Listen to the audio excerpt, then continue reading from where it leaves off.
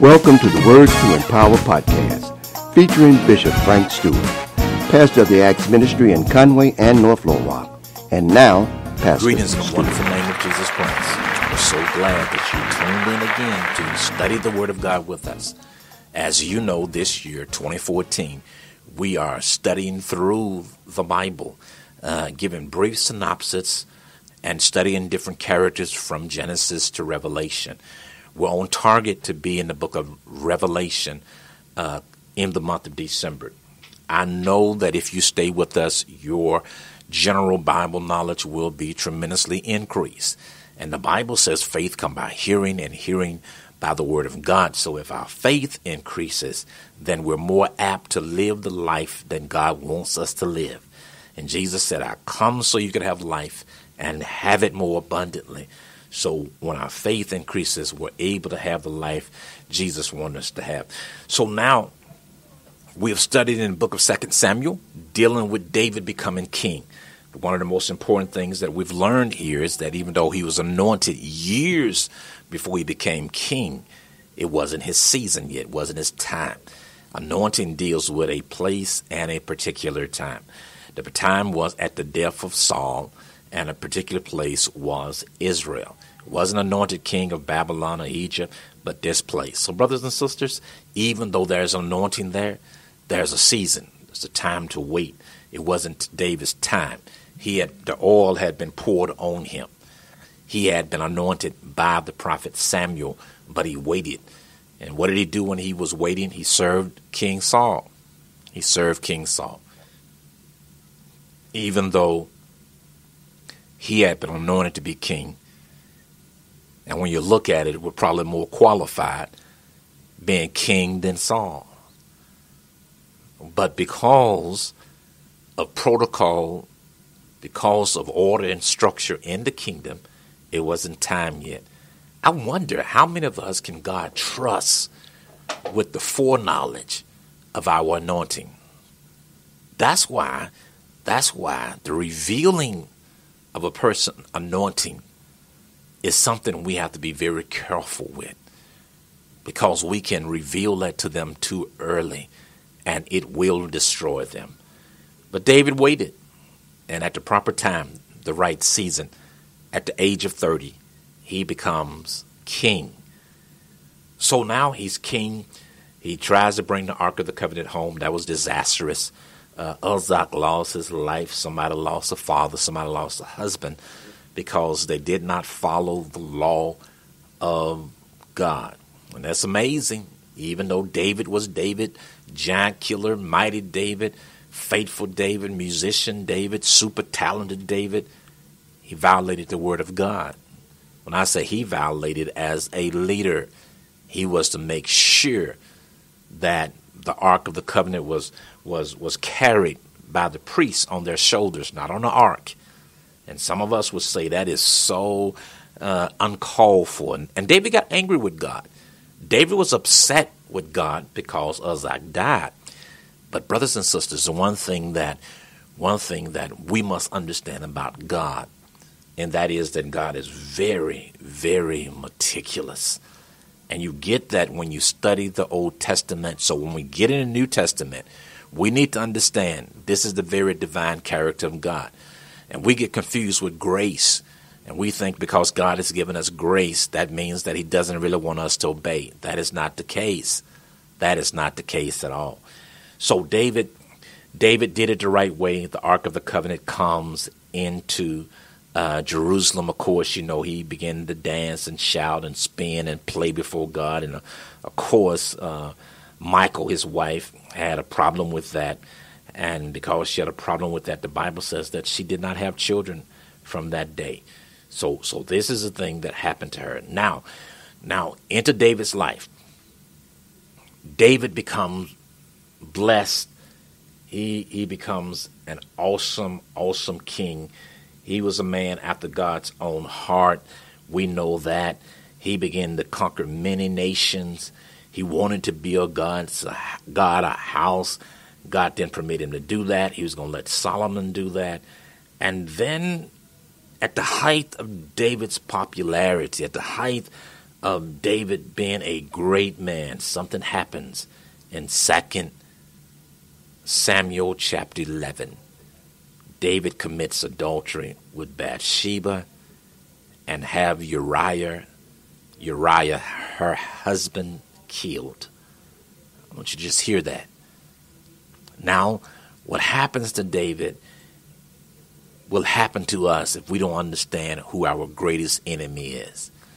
The greatest enemy that we will ever face will not be some giant, will not be something from the outside.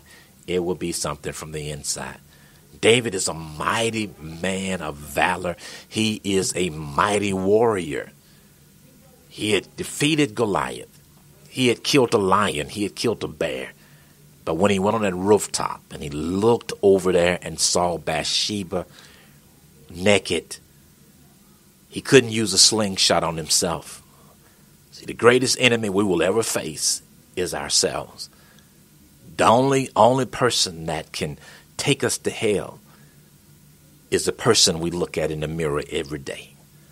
The only person that can cause us to fail or not supersede in life is the person that we live with. That's ourselves and nobody else. We blame people, but the bottom line, because of what Jesus did on the cross, we have no excuses.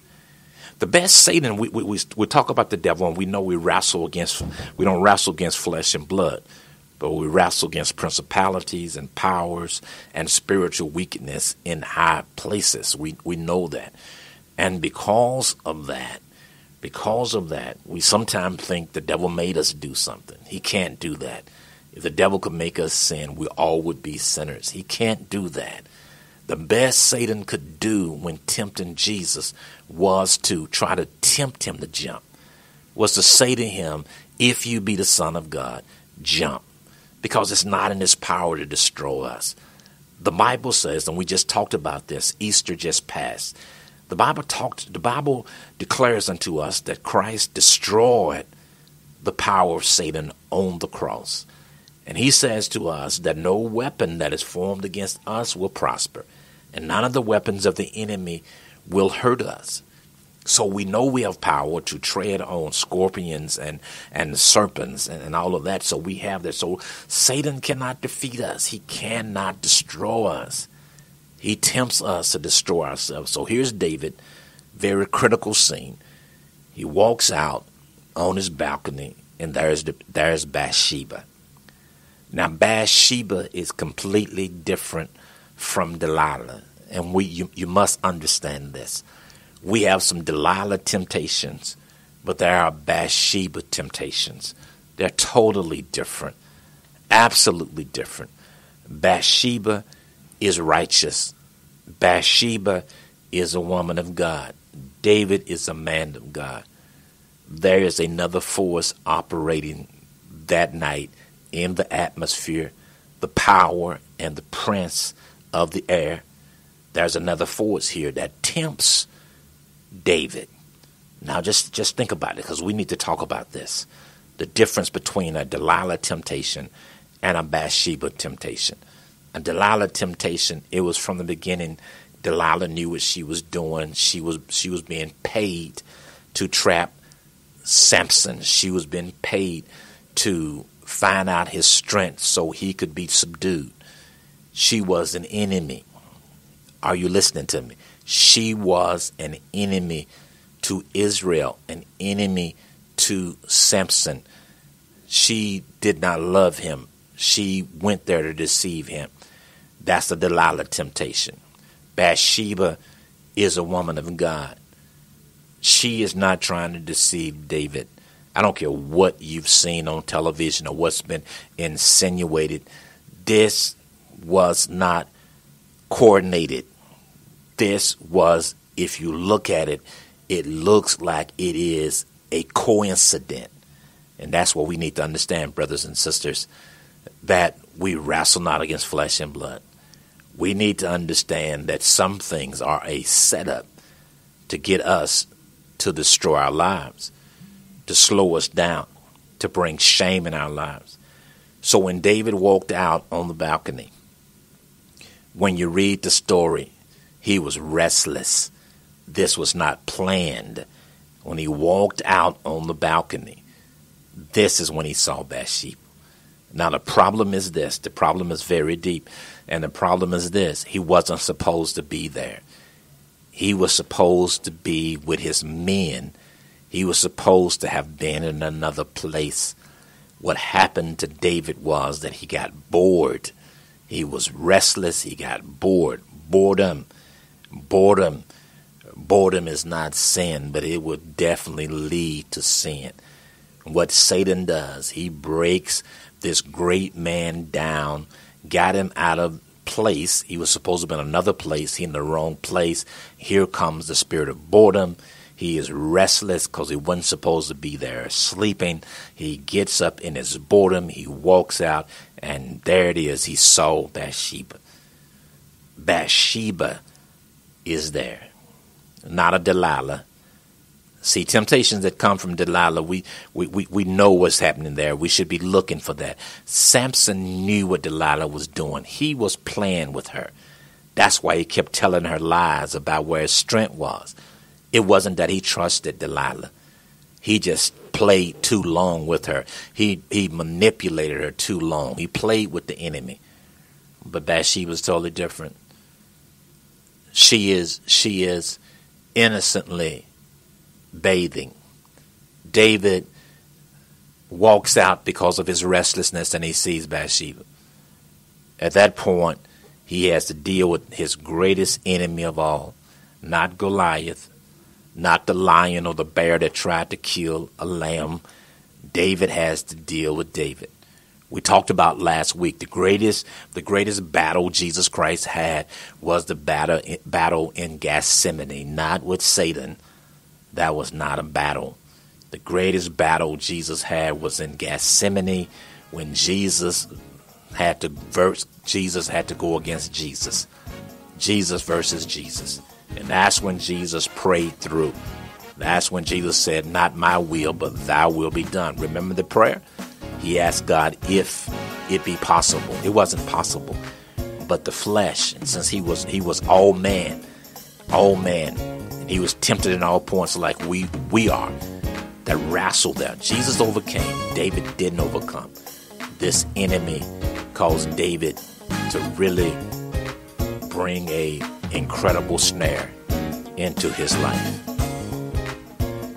For mobile giving, text the amount you wish to donate to 501-302-4242. The Acts Church in North Little Rock is located at 1224 Franklin Street. For more information, go to actsministriesonline.org or give us a call at 501-329-2055. Thank you for tuning in to the Acts Ministry Podcast.